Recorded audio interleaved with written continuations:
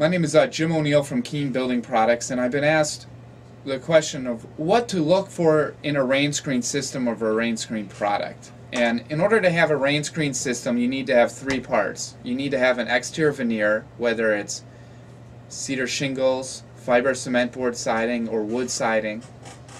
You need to have some sort of product to create an airspace.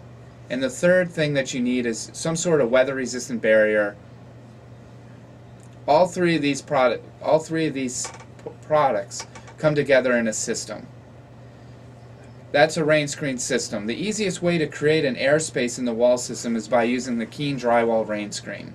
It simply rolls out like building paper on top of the weather-resistant barrier, and then you attach your cedar shingles, your fiber cement board siding, your wood siding directly on top of it. It's fairly simple. It's going to create a 1/4 of an inch of airspace to allow drainage to occur, but most importantly, ventilation is going to occur behind the siding, both drying out the siding or the exterior veneer, as well as keeping the main body of the wall system dry.